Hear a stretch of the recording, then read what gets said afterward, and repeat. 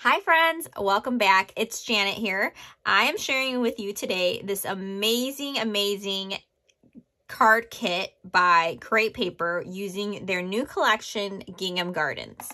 Now, if you have not seen this collection, you need to. You're missing out. It is absolutely gorgeous. If you stopped by the shop, you would have seen that I created a accordion style mini album-ish, if you want to call it, using this collection, the Gingham Gardens. Now, they also are making this card kit, and I thought it would be kind of cool to kind of play around with it because I am not really great at making cards myself. It's just not my forte. But I do love a good card making kit. I think that it makes card making fun, easy, fast for those of us that don't have a whole lot of time to make these extravagant cards but would like to try it, right? So I decided to come on, make a video, and kind of share with you my take on using this card kit. Now, with the card kit, you can do whatever you want. You can follow the pattern, you can follow what the card kit you're going to make, or you can also make a mini album out of the cards and the envelopes, right? So today, I think I am going to make a couple cards and maybe try to make something out of some of the cards. So we'll see where we get, but I wanted to share with you some of the things that come in the kit. So the first thing I'm going to share with you is all the ephemera. Super adorable, super adorable. I'm going to zoom you in. You get some birds, you get some sentiments, some little journaling spot areas here, some butterflies, some tags, some more little sentiments, more butterflies with florals, more sentiments, thinking of you. So this is like, you would use this on your cards if you like, if you're sending it to somebody or whatnot, or if you're making a birthday card, or just, you know, whatever you want to create with it. You have to sometimes, friends, think out of the box. Don't necessarily think that you have to use the supplies that you have in this kit just to make cards. You can do whatever you want with it. I love this one. It says thanks, congratulations, and some more florals. I really love the florals in this collection and the birds. It's just very beautiful, soft, subtle collection. Beautiful. So you have the ephemera, which is amazing. So you get 22 pieces of ephemera. Now, moving on, we also have some stickers. Oh, you get these amazing stickers. It's 53 stickers, it says. So we get those. Just trying to find them all for you. And you have some more sentiments and some butterflies. I absolutely love the postage stamps. I think those are really fun. Very beautiful. I love the color palette as well, friends.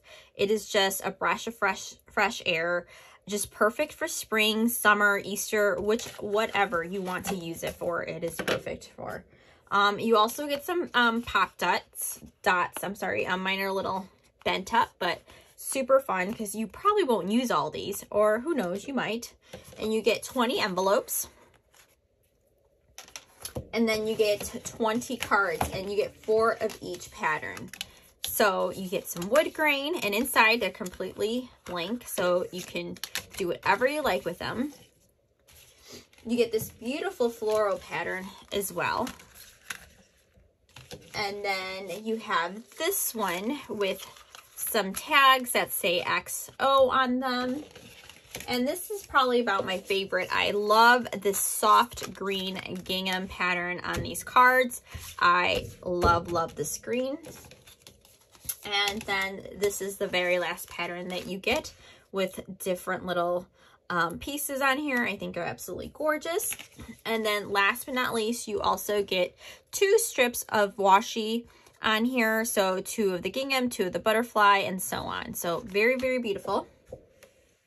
I am now going to start sharing with you what I'm going to make. So I am going to follow some of these. We'll make these. I think these will be fun. We'll start with these. So fun. So you can see, like I said, I am not, making cards is not something that I am amazingly good at. I am not a card maker by any means, but there is times that I would love to make a card. And I think things like this work because then you're not so intimidated, and it's easy, it's fun, and there's not a whole much like thought that, like, there's thought, but not as like, oh, I need a stamp, I need to do this. But so if you're someone that doesn't have a lot of time on your hands and has a whole bunch of little kids like I do and wants to make a quick little card, this would definitely be great for you.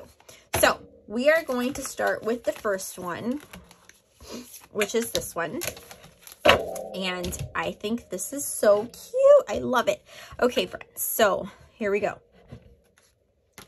I am going to start. So we have a little, I'll show you if you can see. So I'm starting with this one. I hope you guys are in frame here. We're going to start with this one right here. And as you can see, it's telling me that I need a postage sticker. So, and from the looks of it, it seems like perhaps I see that the postage stamp is behind it, so I'm wondering if they cut that a little bit with an X-Acto knife. I'm not sure because it looks like it's dimensional.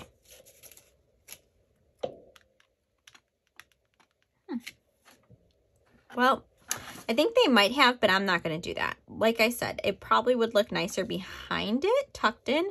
But that's just, I don't know if I want to do that or not. I guess we can. Let's see. I guess we can. So let's see how this is going to work here, friends. So I am just going down, tracing down the tagline, moving my card a little bit to see if I can get this through. Now, I like to go a couple times because maybe the first time I didn't press as hard because I don't want to break my blade. And I think it needs to go down more too a little bit. I am not great with an X-Acto knife, friends, but I kind of feel like maybe that's okay. Let's see. I think so.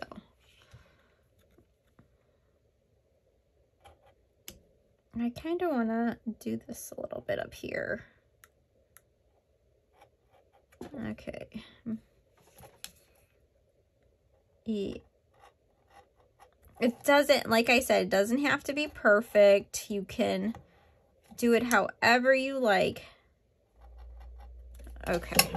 So let's see if that's going to work. Or if I need, I think I need to, yeah, I have to open it up a little bit more.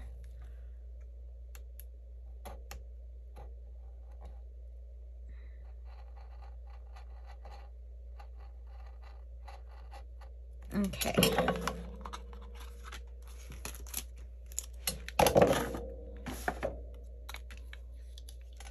So I'm lifting that up. Perfect. So as you can see, I did cut that a little bit with my X-Acto knife, or my my little knife here. It's not an X-Acto knife, but it's a We Are Memory Keepers knife. So I cut that a little bit, and now I'm going to stick this behind it, kind of how I see in the photo, and leave it like that. Okay, so you can do that, or you can do that, or you don't have to do that. So it's totally up to you. I wasn't going to do it, but then I'm like, oh, maybe I should. I could have cut this out, but I did not, so that's okay. So then we're going to go ahead and put a blue heart. You know what? We're going to do the heart last, I think, because it also has congratulations on here. So we're going to go ahead and pop that up using the pop dots. Now, friends, you can go ahead and use as many as you want. You do not have to use as many as I do, or you can do whatever you want. Just know that it's always open to your own ideas. You don't have to follow exactly what someone else may be doing. Or if that's how you like to do things, that's fine. So I'm just going to go ahead here and do this. Not such a big deal, right? I should be using my Tim Holtz thing here. Okay, that one's good.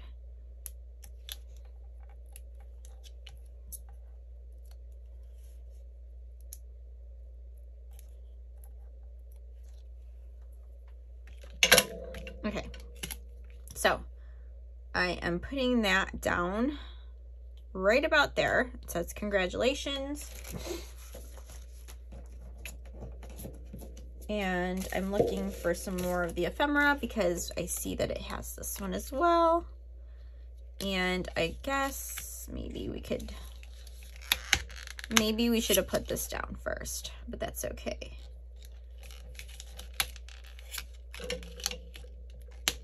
Thankfully, these are not as sticky and stubborn as some other pop dots we have on the market, where if you peel something off, forget it, it's not going to look good anymore. So I went ahead and set that down.